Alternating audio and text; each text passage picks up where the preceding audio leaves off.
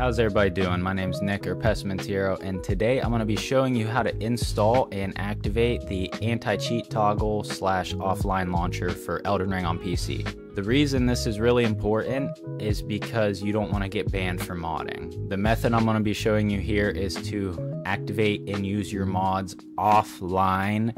At no point in time am I saying that you should or condoning the use of mods online. You'll get banned. Don't do it. It's not worth any of the risk it could bring.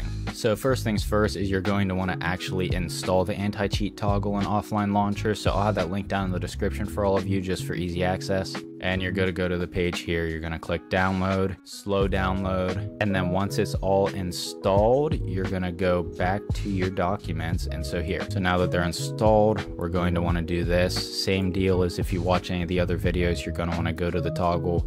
You're going to want to extract it. I just always extract it to a folder named the same as the mod in my downloads folder. And then bingo. So we got anti-cheat toggle right here.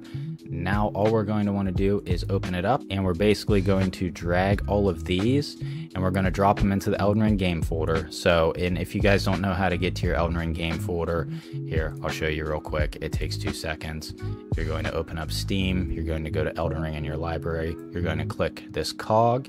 You're going to go to browse local files, click on game, and that's, so basically I just pulled up the exact same folder we have pulled up here. So just an easy way to do it. But whenever you have all of these unpacked into a different folder, you're going to want to drag over all of them, carry them over here to the left to your game folder, and then just paste. And as I already have this installed, so you're probably not going to get this message right here that I got, but if you do, just replace the files in this destination. That's what I'm doing. Okay, so now you have it installed, but you haven't actually activated either of the toggles.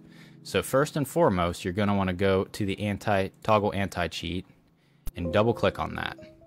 So I already had it disabled, so I just re-enabled it. So let me do it one more time. So now we're going to activate. See, anti-cheat disabled. So then when I boot up the game, you won't see the anti-cheat boot up. And then right here, start game in offline mode. That's just basically going to launch the game in a fashion to where it'll never connect to the internet, and you won't have to worry about getting banned or anything because of your usage of mods. So it's just for an extra layer of protection, essentially. I got you here. You're going to want to do offline launcher 2.0. You have to boot it from the bat file. Okay, there you go. And as you see, when I boot up the game here, we're not going to have anti-cheat either. And as you can see, guys, there's no anti-cheat here. So that's how we know that the mod has successfully worked.